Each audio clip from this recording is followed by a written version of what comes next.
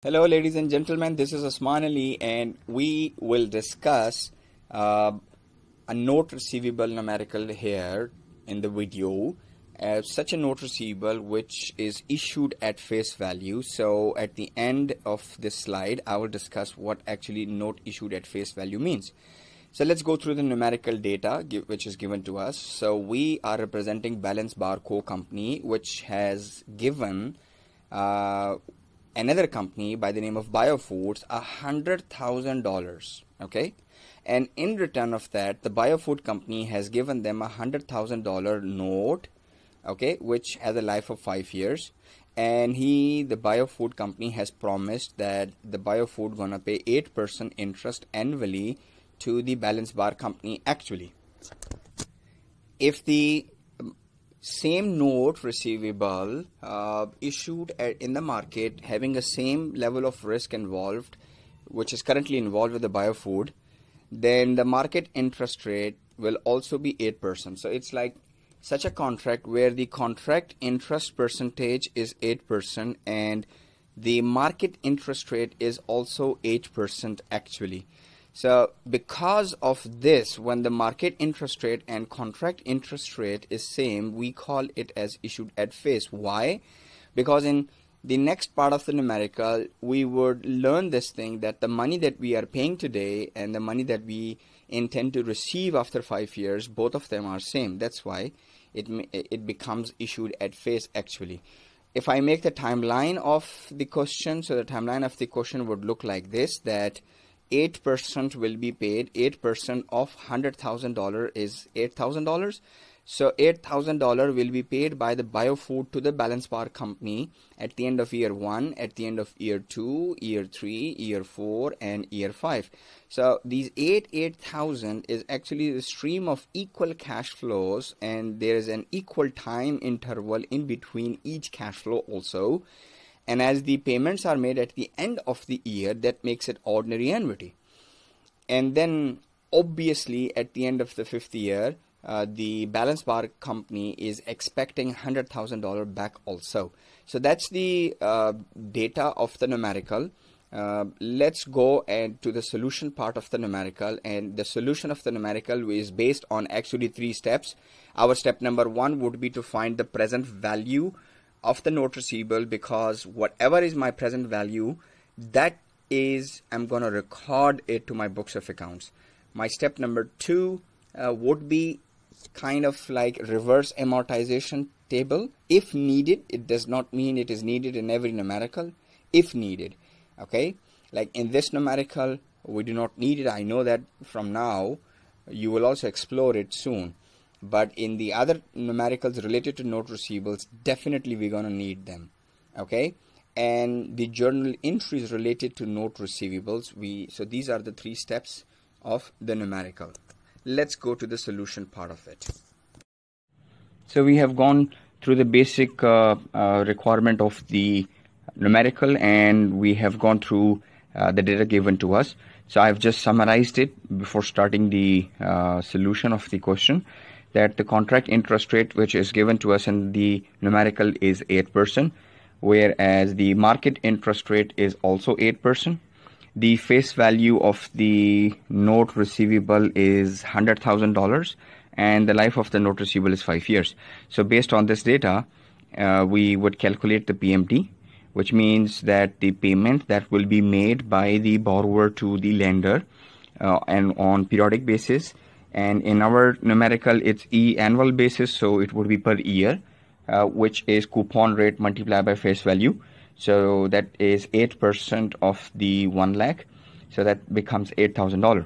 Means if I make the timeline for this such payment, so the company will receive 8,000, 8,000, 8,000 for the 5 years at the end of every year, which makes this 8,000, 8,000 as ordinary annuity.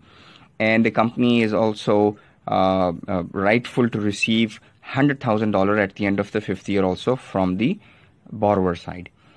Now, our first step in the accounting for note receivable would actually be to calculate that how much value should be used to record the note receivable. So the step number 1 is done to calculate the present value of the note receivable, because if you remember, in the slides we discussed it, that the note receivables, if it's long term, then they would be recorded based on the present value basis. Okay, so as it is an ordinary annuity, 8,000, 8,000, 8,000. So you see here I have used the present value ordinary annuity formula, and $1 lakh is a one-time cash flow. It's not an annuity. So I have used a simple present value formula in order to calculate the present value of both of the type of cash flows. So the payment that we are actually receiving is $8,000 per year. The 1 minus 1 divided by 1 plus the market interest rate. The market interest rate that we have is 8%. Okay. And the life is 5 years divided by the market interest rate, which is again 8%. Now our face value is $100,000 divided by again market interest rate 8% and raised to the power 5 because the life is 5 years here. Okay, so let's proceed. 8,000 and 1 minus 1 divided by 1.08. So I've just added 1 plus with 0.08. So I will just only do this one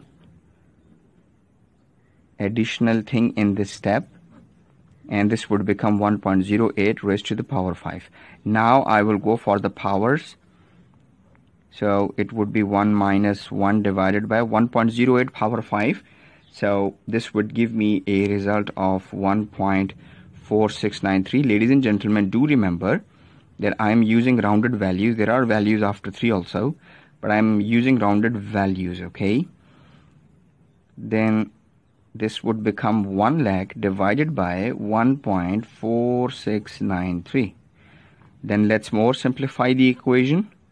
So that's 8,000, 1 minus. Now I will divide it. 1 divided by 1.4693. If I divide this, it becomes 0.6806. And again, it's a rounded value. So there is no need to say it on every step that I'm using rounded values. So we're going to take it for all the remaining steps. And $100,000 divided by 1.4693, this will become $68,059.62. Okay. Let's further simplify the equation. So this time I'm going to subtract 0.6806 from the 1. So this would become 8,000. And 1 minus 0.6806, this will become 0.3194 divided by 0.08 plus 68,059.62. Okay. So let's divide it. 8,000, and I'm going to divide 0.3194 by 0.08. This gives me 3.9925, and the rest of the figures would remain same in the step. Now I will multiply 8,000 with 3.9925. I get $31,940 and $68,059.62. So if I add them up, it gives me a value of $99,999.62, which we can say that it's almost $100,000. So look at this, ladies and gentlemen. When the market interest rate and the contract interest rate is actually same, so the value or the money that you have to pay today and the money that you intend to receive after 5 years will also be same. This won't be same when we will solve other numericals. You will observe this thing. That's the reason that we call this as issued at face. Issued at face means whatever is written in the face value means whatever the money you intend to receive, you will pay the same money today. And why you gonna pay the same money today? It's because of the same interest rate of the market and the contract. So that's only the step number 1. Let's go to the step number 2 and step number 3 as well of the numerical. Okay. Step number 2 is regarding the discount amortization table. Now, it's not necessary that every type of note receivable needs discount amortization. It depends on the type of note receivables that you are having.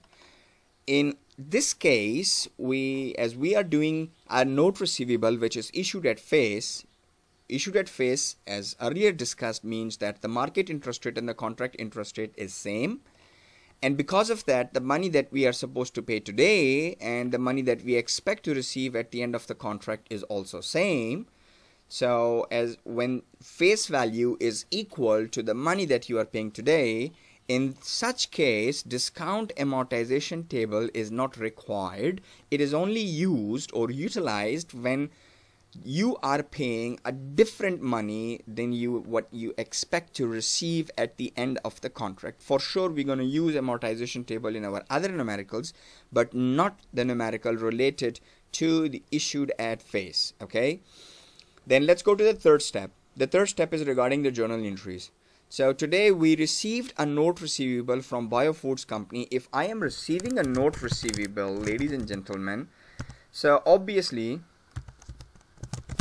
note receivable, so it's an asset, and if I'm receiving it, it would be debited. Increase in asset is debit. How much worth of a note receivable I'm receiving? I'm receiving a note receivable of $100,000. Okay, the question is, why are you receiving this much worth of note receivable? Because I am paying cash. So how much cash you are paying? I am paying $100,000 also. So this is the journal entry that you're going to make it at the time when you pay the money and you receive a note receivable from the biofood company. Then what will happen next? Then I will wait for an year, and at the end of the year 1, I intend to receive money. How much worth of money I intend to receive? $8,000, if you remember. Okay, let's go back to our cash flows. We will receive $8,000 in the first, second, third, fourth, and fifth year. Okay, so $8,000 we will receive. And why you are receiving it? What is this $8,000 for us? It is actually called as our interest, revenue, interest earned. Okay, so we're gonna credit the revenue by $8,000 because increase in revenue is credit, increase in asset is debit. That's the entry. We're gonna do it at the end of the first year. Then what next? Second year. Okay, so what entries we're gonna do for second year? We will receive the same 8,000 for the second year also, and we will receive once again the same 8,000 for the third year also, and we're gonna receive the same 8,000 for the fourth year also, and then we enter into the fifth year. So in the fifth year, first we will receive this $8,000, and along with that, as this is the last day, okay, in the life of the note receivable, that's the maturity date, so the note receivable will be matured, which means that the biofood company will pay me my $100,000 back. And as soon as they pay me this money, so obviously I had a note receivable which will now finish, because if I am receiving money, that's debit. And why I'm receiving money? Because Biofood have just settled their note receivable account, so that's like a decrease in asset is then a credit for me here. By the way, you can combine these two entries and you can make a compound journal entry of this as well. As I was following the same sequence, so I just did it separately. So that's the entries. It is related to the note receivable if it is issued at face. In the first step, we solved the present value. Okay, why we needed to have a present value? Because we want to know that how much money will actually be paid by us, although that we are receiving or we expect to receive $100,000 at the end of the fifth year, but how much today? Because this today value, we're going to use it. Okay, and then if this value that we are paying today and the value that we are receiving in the future, if they are different, then we will do the discount amortization as well. I'm going to explain that in the next numerical, because we do not need discount amortization in this numerical, as the money that we are paying today and the money that we expect to receive at the end of the contract is same. So we jumped to the third step. That's the last step, and these are the journal entries related to this note receivable. Okay, the asset and the revenues accounts are actually used here. That's it, ladies and gentlemen. I hope you got the point that what is the accounting and the valuation of the note receivable. If you remember, I told you that all that we need to learn in intermediate accounting is valuation, and that's how you find the value of a note receivable if it is issued at face. Thank you very much, ladies and gentlemen. Stay safe.